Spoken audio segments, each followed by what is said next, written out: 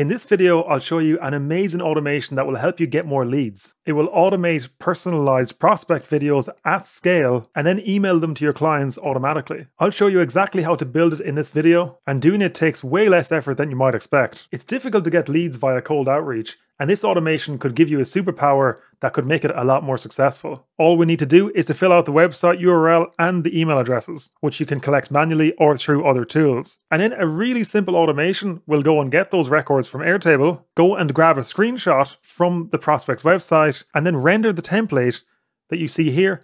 And we're interacting directly with a service called Creatomate, which is a really powerful video creation service that you can interact with via API. It will also alternate between different subject lines and intro text that you have. So you could create a big bunch of these and it would pick these at random, which means that you're not sending the exact same message to every single prospect. I'm just using this to demonstrate so the email addresses are not the actual ones for the website owners. You can then include a link to a service such as Calendly, where the prospect will be able to book a slot directly in your calendar. I'll be showing you exactly how to build out this whole automation step by step, but if you want to import the automation at the click of a button, then check out the link in the description to our community where you can get access to all of our automations. The community is run by my brother Daniel and I. You can get your questions answered by us and by other community members via our well-structured online community. And we also have weekly calls where you can ask us questions in real time. Check out the link in the description if you want access. So let's start from the start. I have an Airtable base set up here. If you don't have an account, you can use the free version of Airtable for this. I simply have a website URL field, first name, email. We have a status column, which is pretty basic. It just has open, ready to generate, video generated, ready to email, and prospect emailed as options. Then we have a subject, which is a single line of text, intro text. So this is the text that's going to be at the start of the email as a long text column, and then generated video and video snapshot are both URL fields because these will be URL fields from Creatomate. When you have that set up, then go and create a new scenario in make.com. I have a search records module set up here for Airtable. I selected my base and the table. If you do not have a connection already set up, then press add and then you have to go through an authentication process to set up your connection. I've selected my base from the drop-down list. I've selected table 1. You can leave all of these blank. And so if you leave them blank, then it will retrieve all the fields. And I have this status of ready to generate. And so we have curly bracket status equals ready to generate.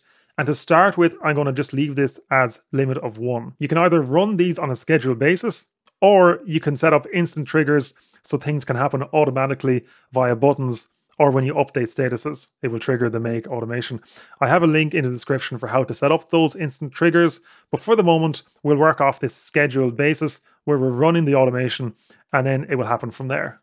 We have a record coming from Airtable. Next up, we need to get a screenshot. For this, we're going to use an API service called API Flash. It has a free plan at 100 screenshots for $0 a month. So we're going to start with that. So all you need to do is create an account and then log into your dashboard, and then under Get Started, it will show you the exact parameters you need to use in make.com. So we then go back to make.com, type HTTP and select Make a Request.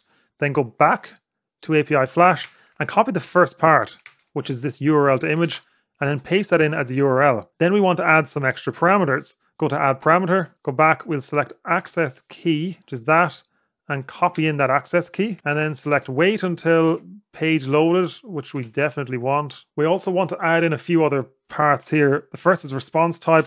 We definitely want this to respond in JSON format, and then no cookie banners equals true. We don't want those to show up. And then finally, under URL, we're going to pass in the URL from the Airtable record. So we have website URL here. And then very importantly, select parse response down here and press OK. Now we can run that and see if that worked. Okay, that worked. Let's have a look at that screenshot and it looks great. So this should work perfectly for our automation. Now go to Creatomate and select render a template. Now, if you do not have a Creatomate account, then you have to go and create an account. Creatomate is a very powerful video creation platform. They have a free trial.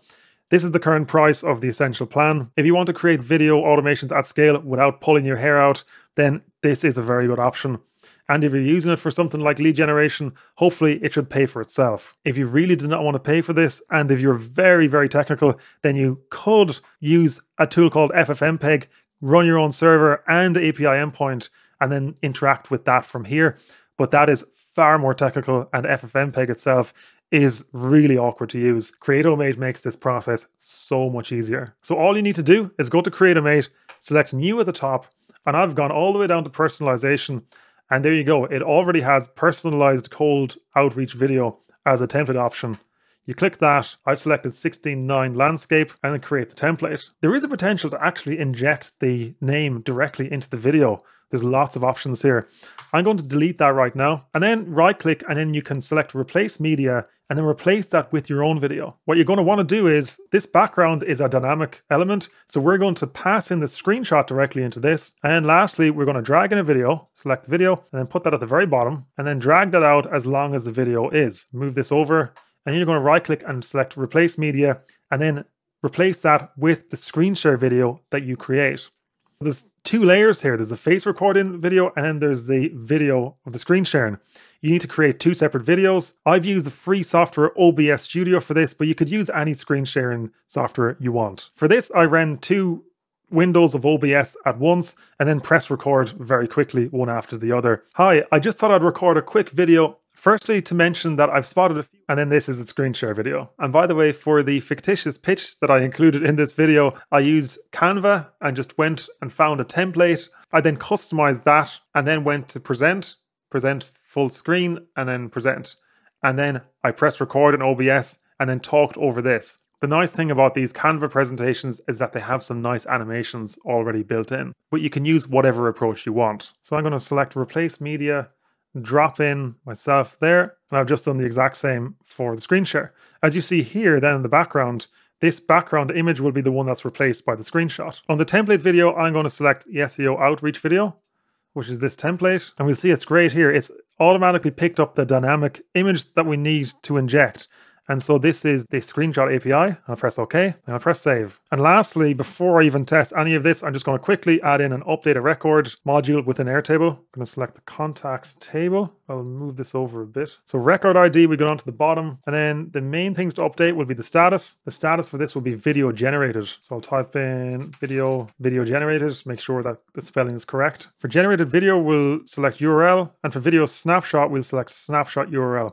This will be the direct response from Creatomate, and we will leave the subject blank for the moment. So I select save. You see the first one is set up as ready to generate. I'll select run once and we'll see what happens. The screenshot request was very quick. I think that was cached because we already called it previously. And this Creatomate call will then render, and which is really useful is that it will actually respond back with the URL and thumbnail for the video directly within this call. So this will continue polling until we get a response. That's now processed. It took 2 or 3 minutes, but not really much of an issue when it's automated. You go back and we see that now we have the status as video generated and now the generated video. I'll play this out a little bit more to show you what it looks like. Hi, I just thought I'd record a quick video. Firstly, to mention that I've spotted a few opportunities on your website after having a look through it that I really think could help grow your traffic. And secondly, just to explain who I am. I'm an SEO expert. I've been in the industry for about 7 years, and I have some really good recent client success stories, as you can see on screen here. But it's not just about SEO to get you more sales as a whole. Moving on a little bit more. And A/B test. If you want to book a free strategy call, then just respond to the link in the email and you can book a slot in my calendar. Chat to you soon. Okay, so that's the video. Finally, before we add in the integration to send the emails automatically, we need subject lines and intro text. You have two pretty basic options for this. Either you have the exact same subject line for every single one of them. In that case, you can manually add in the subject here, and then that will then populate this field, and that will be used when you're sending the email. And here's an example of intro text. So that's the most basic. I'll now show you how to randomize these a little bit, instead of having the exact same text for every prospect. But if you do not want to do the randomization part, then you can skip forward a little bit in this video. To do the randomization part, a pretty efficient way of doing it is to just simply create a new table with an Airtable and add two separate fields. The first is an intro line and the second is a subject line. I did not want to overcomplicate this scenario with iterators and aggregators and things like that. So what I've just done is I've separated out each of these different messages with a pipe symbol. This is the second version, that's the third, and that is the fourth. And then our automation is going to split those up and then pick one based on this pipe symbol. In the subject line, I've even included this dynamic element of name inside square brackets. Again, I'm using a pipe symbol to delimit between those. And we could have as many different variations as we want within this. So how do we do this? First off, we need to get the record within Airtable. So go to Airtable, select search records, select your base. We'll now select the intro lines table. Everything else can be blank, and limit 1 and press OK. I'm going to right click and rename that to intro and subject lines. Now I'm just going to run that module, and now we have the subject line and intro line showing up for that.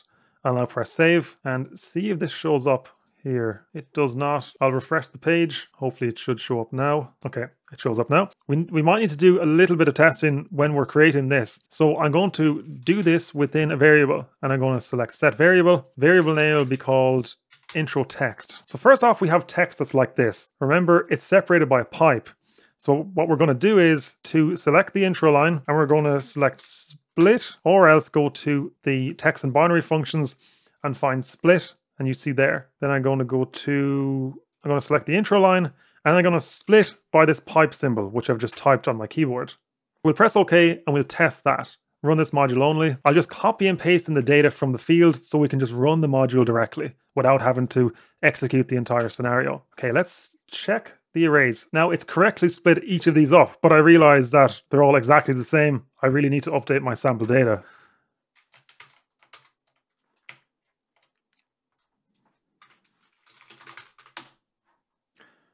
So I'm just going to make some slight changes just to make sure this is actually working. I've looked at your site. Let's just leave it at that. Then we have 3 different variations. Put that in and save it. And now I will try and run that again. So right click, run this module only. Then I'll copy those in and press OK. Now we have intro text. Okay, that looks good. I've reviewed your site. I've checked, that should be checked. And I've looked at your site. That's just basic alterations just to test that this is working. So I'll just update that and press OK. Next up, we want to randomize this array and then just select the first one. There should be an option for shuffle. You can select shuffle. I'm just going to type it in, shuffle, and open your bracket and then close the bracket. And then I'm going to select first, which is the first item in the array. I'm just going to type first and close the bracket. Now it should select a random item from this list. Now I'll right click, run this module only. Again, I'm going to copy and paste that in. Okay, I've run this once, it comes up, I've reviewed your site. Let's run it again just to see what happens. I've looked at your site. Perfect. Now we have randomization. That looks good. We're now going to clone that module and do the exact same thing for subject line. But we want to replace any occurrences of this name with the first name. So we're going to use this replace function, which is here. I'm going to type in replace, open the bracket, then semicolon, and then I'll type in name, semicolon again, and then I'm going to replace that with the first name of the person, and then close the bracket. If you do not always have names, you can update this function to handle that, or you can just remove these dynamic name variables from this subject line. Okay, looks good. Alan, I've got some suggestions video inside, which is one of the options. Same response. I'll run it again, see what happens. Okay, Alan, I've recorded a video after reviewing your site, so that's a different result. Okay, that looks good. We have randomization now. We could use these variables directly. I'm going to just copy and paste them out straight into this Airtable record just to save on operations. So the subject line is that. Oh, sorry, the intro line is that, and subject line I'm just selecting Control A, Control C, or Command A, Command C if you're on Mac, and Control V. There we go, intro and subject. So once you've done that, and once you're happy that you've copied these out correctly, then you can delete these variables. Because the variables are only used for actually testing that logic. I'll press Auto Align to clean things up, and press Save. Okay, now I'm going to go back to Airtable, and I will test ready to generate. I'll go back here, press Run once, and then wait for the result. Again, it probably took about 2.5 minutes. Now we see for the subject, it's picked a random one and also injected the name, and the intro text is done the same. We look at the video snapshot, which looks good, and I'll turn the volume down for this. Again, we have the video with the correct screenshot for this prospect. Now we just do the last process, which is to email this to the client, which is a pretty easy part. I've created a new scenario. I'm going to copy out this original Airtable record, which is to search records. I'm going to select ready to email.